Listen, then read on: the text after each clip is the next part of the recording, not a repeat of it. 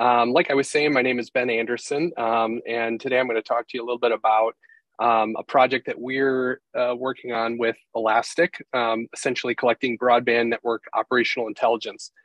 Before I go ahead and get started, I did want to let everybody know that we will be having Q&A after the session. So if you have any questions as we're going through the presentation here this afternoon, please pop them into the chat. But again, my name is Ben Anderson, and I'm the Director of Product Development for NRTC Managed Services. I've been with NRTC for a little over 6 years, and I've held various roles in product management and product development. Back in 2020, NRTC Managed Services CTO Chris Beatson formed a research and development team that we call Genesis. And the mission of the Genesis team is to build solutions that help our members overcome the complex technical problems that essentially bog down their businesses.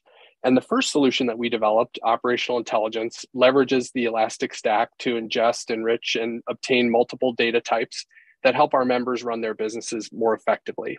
So before I dive into the solution, which I'll overview for us here in a few minutes, I figured it'd be probably a good idea to share a little bit about NRTC and our members to help you kind of understand why this Elastic solution is so necessary.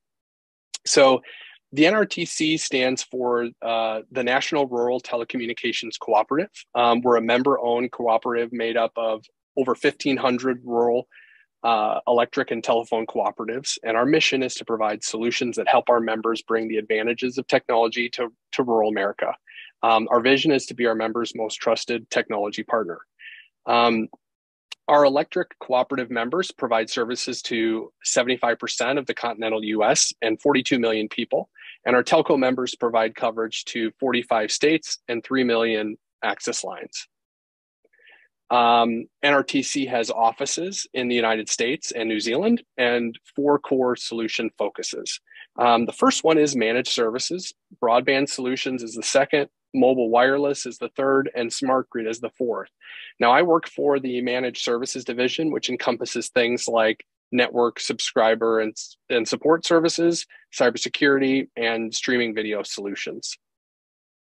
So to help you understand a little bit about why NRTC exists and why we decided to build our first or build this operational intelligence solution, I think it's important for you to understand a little bit about the challenges that face our membership. So traditionally speaking, it's difficult to attract skilled talent to rural America. Individuals with the technical expertise required to support many of our members' businesses are often attracted to living and working in more urban areas. Even with some of the remote work benefits that we've seen here with the pandemic, the technical nature of the work necessitates that the individuals live and work in closer proximity to the networks that they serve. And, because people maybe aren't as interested in living in rural America, that's pretty tough for our members. Second challenge that they have is that there's generally a lack of expertise. And, really that goes hand in hand with the lack of skilled talent. So just as it may be difficult to attract skilled talent, it's even more difficult to attract skilled talent with specialized expertise in advanced areas such as carrier grade switching and routing, or data aggregation and analytics. I would say over the last 15 years or so, a large number of you have decided to probably cancel your landline phone in favor of a cell phone, or canceled your cable package in favor of over-the-top solutions like Netflix or Hulu. Those traditional telephone and television revenue streams have been steadily decreasing for our members. And not many of our members have been able to come up with solutions to help offset the revenue losses that those have incurred. Things like coming up with new products or services. So as a result, many of our members have had to operate their businesses in a more lean fashion than they had in the past. To further complicate this environment, our members' operations produce tens to hundreds of millions of data points every day. And that sheer volume of data in itself is just purely overwhelming for most people. The fact that there's rarely someone with the expertise or skill to gather or interpret that information only really compounds the problem. So delivering telecommunication services often also requires a lot of non-interconnected vendor tools. Many of our members have multiple infrastructure partners, different types of technology, and other things that require many platforms for them to interact with. And that means essentially having multiple interfaces open or tabs open at a single time without any correlation of events between the various platforms themselves. So I hope it's becoming easy to see that with each of these problems, they're also very interconnected and they all impact each other. So the combination of each of the problems that we've talked about so far really just means that critical markers that happen within a network that could be used to identify whether a customer was having a poor experience or that some network component was nearing failure are often overlooked. And overlooking those types of events often leads to reactive misses that have major consequences like outages, poor customer experiences, and low customer satisfaction. So with the help of the Elastic Stack, we were able to assist our members with these problems using a solution that we call operational intelligence. So operational intelligence takes the data from each of our members' millions of data points and disparate non-interconnected systems, and we bring them all together to create context in the data that basically lives and breathes around them. Correlating the data helps our members identify the often missed needle in a haystack type events that can lead to negative customer experiences.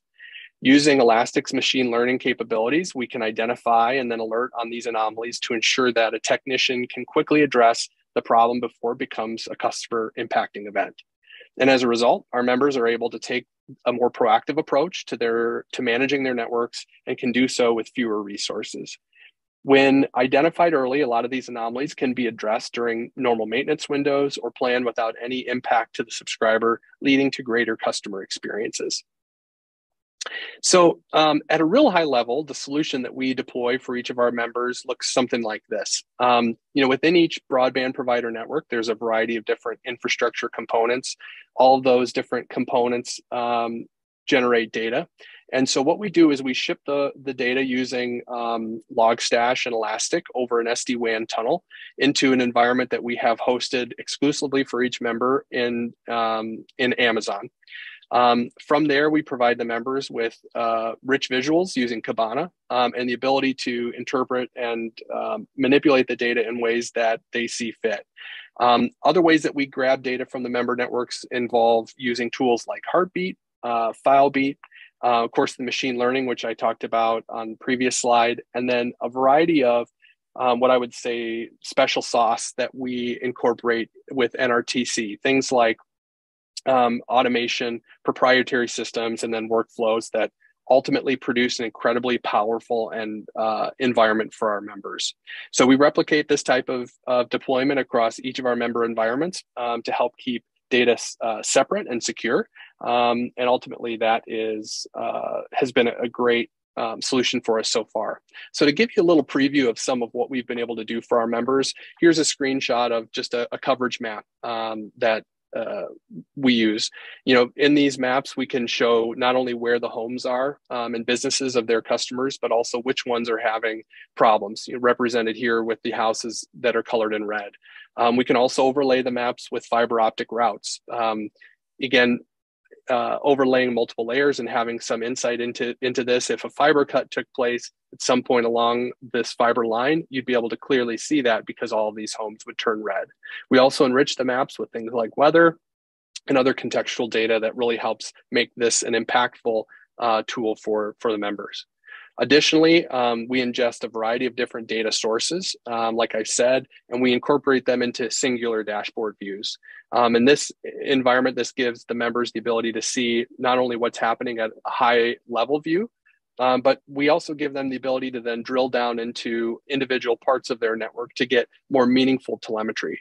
In views like this, we are able to incorporate different things like the health of a particular piece of equipment, its signal strength compared to the package speeds that people are purchasing.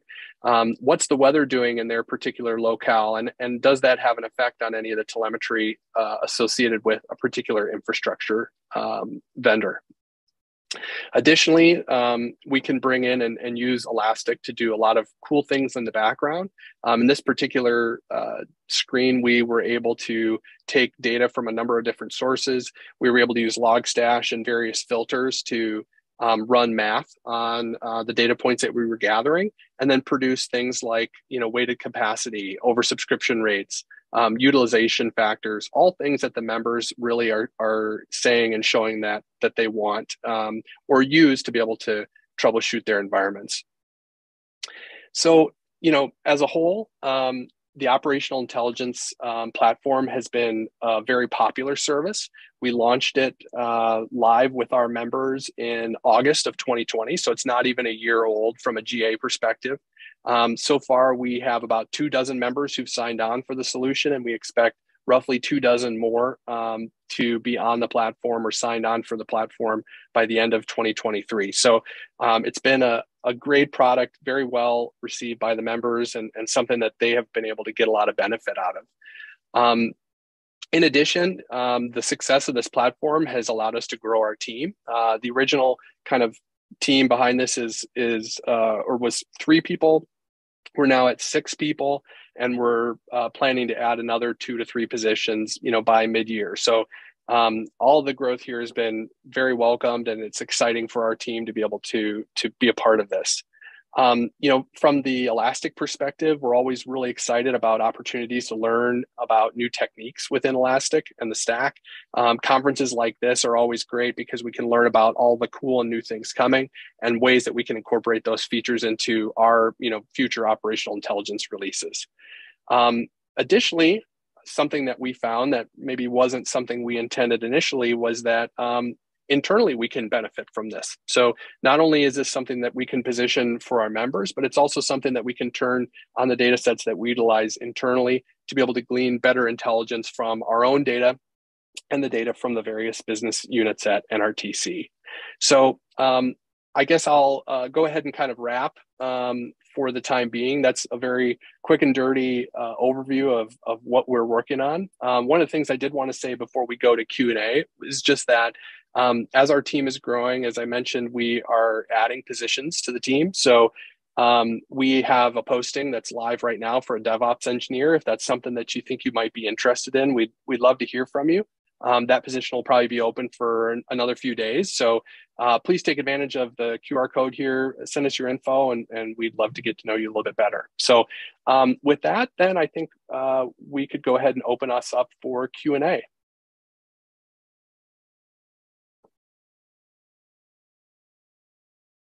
And it sounds like we don't have any questions at the moment. So just a quick reminder for everybody in the chat, please add any questions that you've got to the chat for the session, and I can go ahead and address those.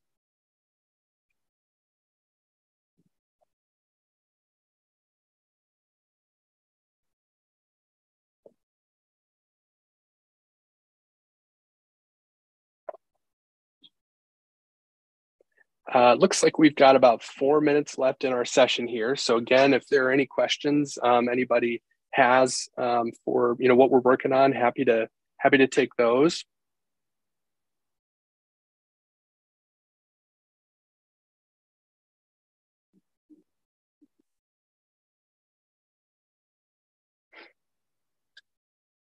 As we're kind of waiting here for any questions that come through, I'll take an opportunity to just maybe scroll back through a couple of the slides of some of the screenshots and maybe go into a little bit more depth on some of what we're doing here.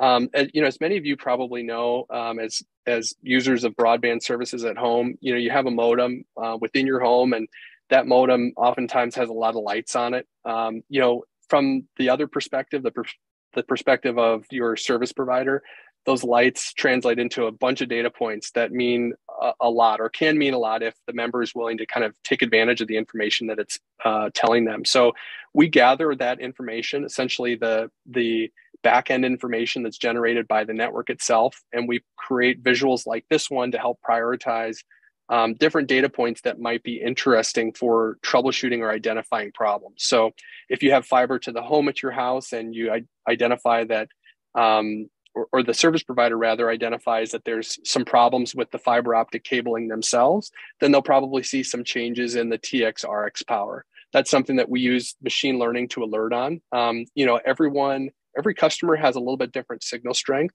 So what's less important to us is or what's not as important to us is the actual numbers, but rather the changes in those numbers over time. And that's one of the really unique things that we can use machine learning to help us with, is basically determining when light levels and other things like that change drastically.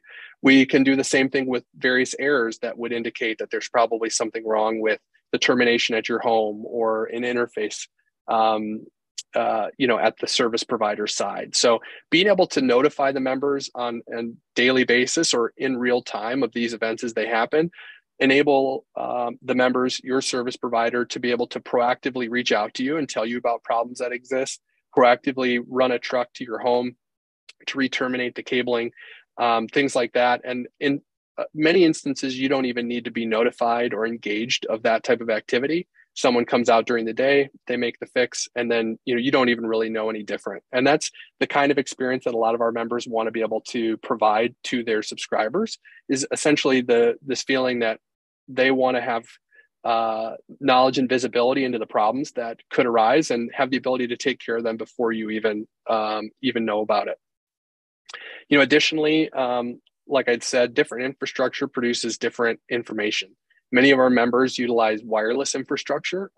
Wireless infrastructure is very susceptible to things like weather and humidity. And so this pink line here is a great representation of how weather might be affecting the ability for a subscriber to be able to get the package speed they purchased, in this case, 100 megabits.